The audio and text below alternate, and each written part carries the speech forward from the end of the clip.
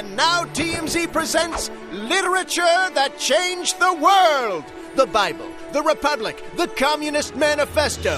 Throughout history, the written word has impacted our culture. But never has there been anything as significant as this. We got Soleil Moonfry at Barnes & Noble reading from her memoir. For my sweet 16, my mom had the awesome idea to have a reggae bash. She rented a party boat that would take us around Marina Del Rey. Okay, please, just stop talking. So she tells this incredible story about her birthday party when Johnny Depp showed up and C. Thomas Howell, and it was all exciting, and she was wearing this cat suit thing, and I was like, oh my god, I can't believe people are sitting here watching it, and then you see Siobhan sitting there watching it in the audience.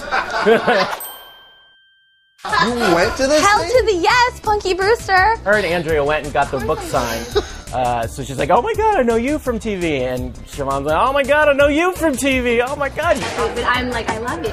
I always love your comments. No, sign my book. No, take a picture with me. So awesome. Well, I love you guys.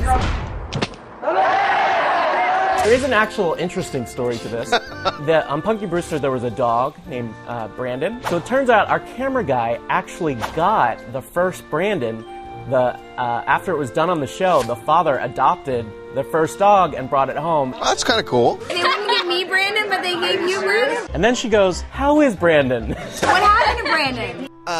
Well, Soleil, Brandon took a trip to the farm upstate a few years back, and, well, congrats on the book, Soleil! We're sure Brandon is proud on the farm upstate. Okay, he's dead. That's a little extra from Happy Birthday.